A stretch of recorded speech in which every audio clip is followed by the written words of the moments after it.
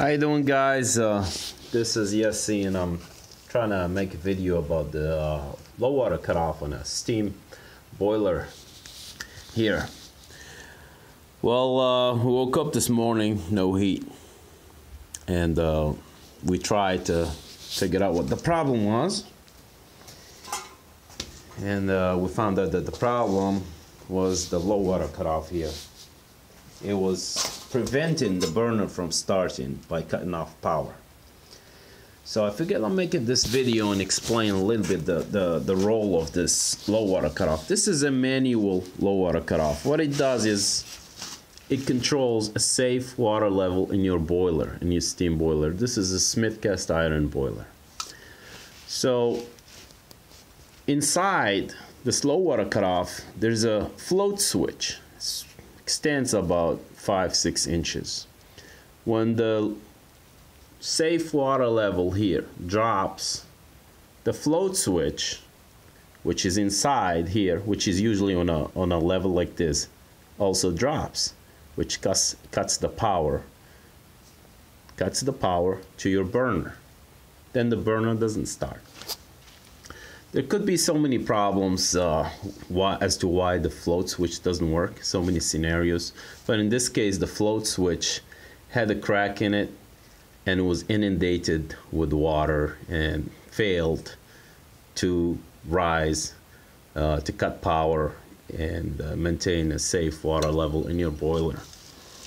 So I have a float switch here. So this is what it looks like. This is the low water level, the low water cutoff, and this is your float switch. It pretty much looks like some weird penis here.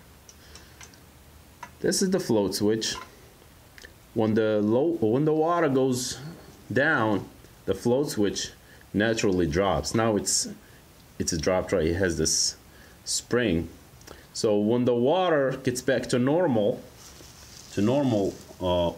water line here, normal water level, the float switch rises, hence gives power to the burner, and the burner starts.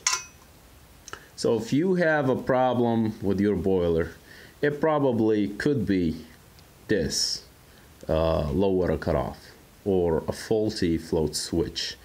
In this case, what you do is you open a few of the screws here. I mean, if you can get a professional to do it, but you can DIY this project if you have enough experience. You could open the back of this thing here, take out your float switch and replace it with a new one. Usually cost about $150 to $100 to $130. But to maintain a nice low water cutoff, one should at least once a week opens this manual switch here and clean out the boiler. I just did clean it up, and you see all this crappy water here. It's very dirty because the low water cutoff here, the water stays still for a while and kind of collects dirt and rust and all sort of stuff. So it's a good idea to just clean it up every once in a while, and you know, and let it kind of rinse out so you don't have as much of a collection of rust and stuff. So thank you guys for watching. This is Yassin, and I hope you found this information useful. And I'll see you on the next project. And this is my tip of the day: from one dumb to another. Have a great day.